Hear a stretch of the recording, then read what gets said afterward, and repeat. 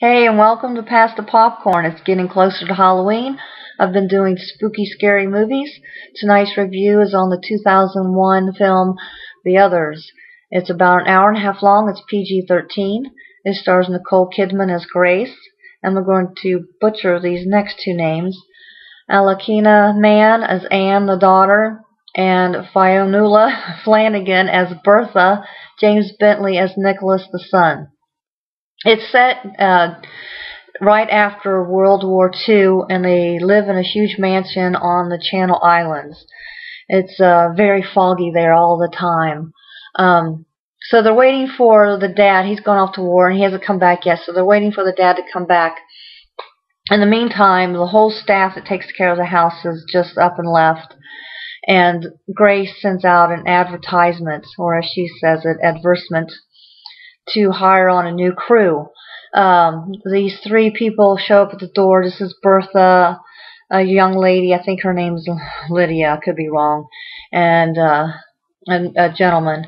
So she hires them on, and she is showing them the house, and later on it comes out that they had worked in the house previously before they lived in it, so they know the house very well. But while she's showing them the house, she is telling them that the children, Anne and Nicholas, are allergic to light, any kind of light, not just sunlight. So if they get in contact with light, they'll break out in hives and they'll could possibly die. So it's very important to keep all the curtains closed at all the times, anywhere where the kids are. And so all the curtains are closed in the room where the kids are. And if you're going to enter that room, you have to close the previous door and close all the curtains before you open this door. So they're very sensitive, and she is very protective of this. Like I said, it's always foggy there. Grace, is a very religious woman.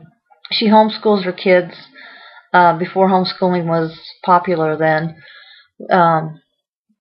Anne is always saying she hears and talks to and sees these ghosts, which makes Grace very angry because, like I said, she's very religious, and this gets Anne in a lot of trouble. She has to do a lot of Bible reading for her punishment. I guess you would call that a punishment, but anyway, and for scaring her little brother. There was one time where Grace is tired of being trapped in the house, and she's tired of the ghost and the little girl making it up, but she starts hearing things herself, footsteps, thumps, talking. So she decides she's going to go into town and go to church and have someone come to the house and bless the house. While she's out walking to go to the church, the fog gets even worse. It gets thicker, and she can't even see where she's going. She gets all turned around. Excuse me, allergies. She gets all turned around, and out of the fog comes her husband. Oh, she's so happy to see him. He's finally home. You know, she takes him into the house, which is a mansion, and the kids are, very excited and happy that Dad's home. But Anne tells Dad of what happened that day. She's always talking about, well, not always, but every now and then she brings up what happened that day, and her mother's always trying to shut her up. So you don't really find out what happened that day until much later in the movie.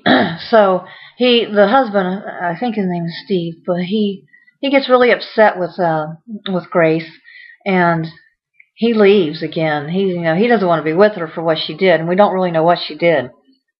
Now, he doesn't want anything to do with her, so he leaves.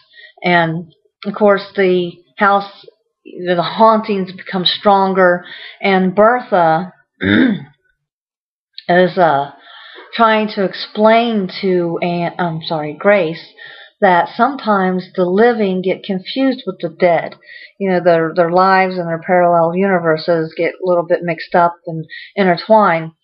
So this movie is so good. I'm trying not to give too much away, but Chill's trying to give you a sense of what it's about. Yeah, you just gotta watch it. It's thrilling. It's on your edge of your seat. You're like, what's going to happen next? But it's really good. It's extremely good acting, extremely good plot, and how it's set up and how it's laid out. And it's a very good ending. It's a shocker ending. If you haven't seen it before, you haven't heard, give it a watch. It's really good. I would give it a 4. Like I like scary movies, but I don't like the blood, guts, and gore type movies. I think that's, in my opinion, that's just a cheap way to do a movie. I like a better storyline and use your own imagination. So if you like that kind of movie, suspenseful, surprise ending, this is a good one to watch. Again, thanks for watching Pass the Popcorn. Please like, share, and subscribe. Have a good night.